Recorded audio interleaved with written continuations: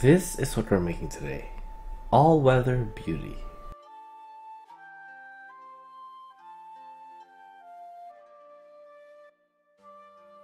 This is a mackerel. We're going to begin by cutting off its head. We're going to make an incision just behind the gill and then cut off the backbone.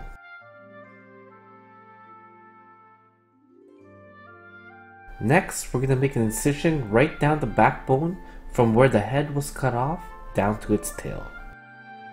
We're going to keep slicing until we hit the belly and then we're going to stop. You don't want to cut all the way through. Once we touch the belly, we're simply going to open this fish up and keep it spread.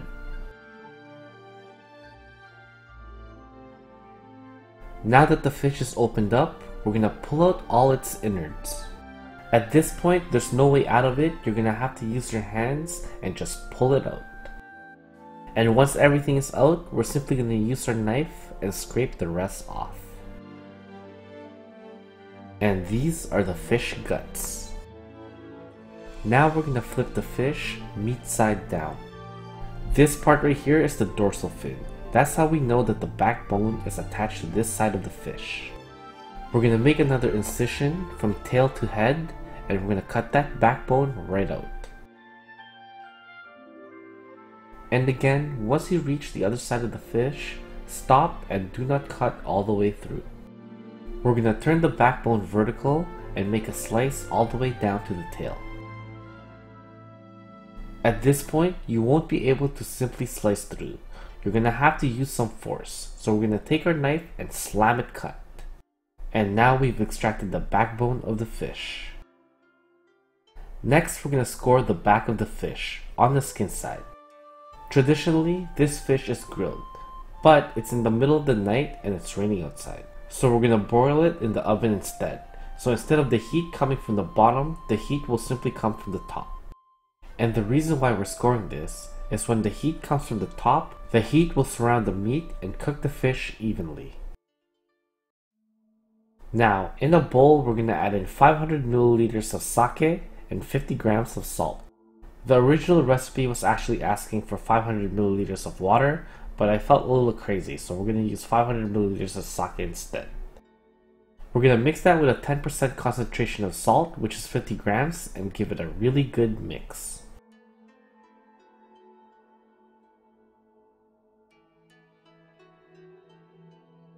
Once it's thoroughly mixed, we're going to lay our fish in there and let it soak for 1 hour. While we wait, we're going to go shred some daikon. This is the daikon radish. We're simply going to peel it and then shred it.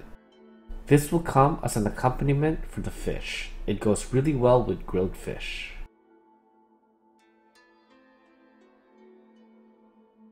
After 1 hour, we're going to take the fish out of its brine.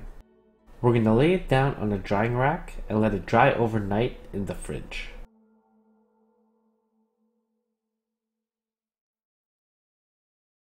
After 24 hours, this is our fish.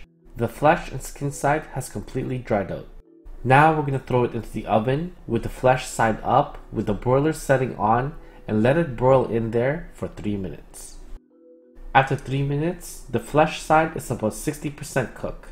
Now we're going to flip the fish over and crisp up the skin. We're going to throw it into the oven for another 3 minutes or until the fish is cooked all the way through and the fish skin is nice and brown and crispy. After a total cooking time of 6 minutes, this is our fish. Now let's plate.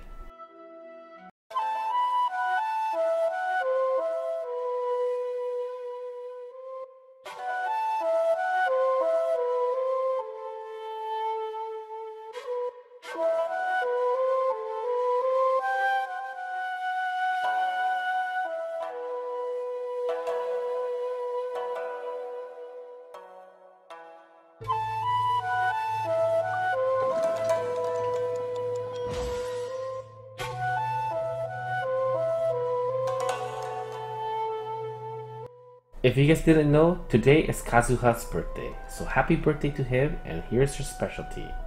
If you guys didn't know, All Weather Beauty is based off the Japanese dish himono. Only if you guys could feel this, but the skin of the fish is nice and crispy.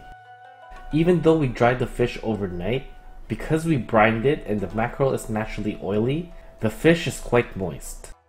And of course, we have to eat this with rice. Now I know I've been complaining about some of these Genshin recipes not being that great, but this one right here tastes really good. It's well seasoned because it was brined for 1 hour, the skin is very crispy, and the flesh is very moist. I know you guys didn't see it, but I finished half this dish in one sitting. So here's the move, guys. Take this fish, a little bit of this daikon right on top of the fish, and then we're going to pour a little bit of soy sauce on it, and then into our mouth. We're going to chase it with a little bit of rice, and then delicious. Anyways, that's it for Kazuha's specialty. If you guys like what you see, hit the like button. And if you guys have any suggestions on what I should cook next, please post in the comments below. And don't forget to subscribe. This fish is actually really good. I'm gonna have to do this again.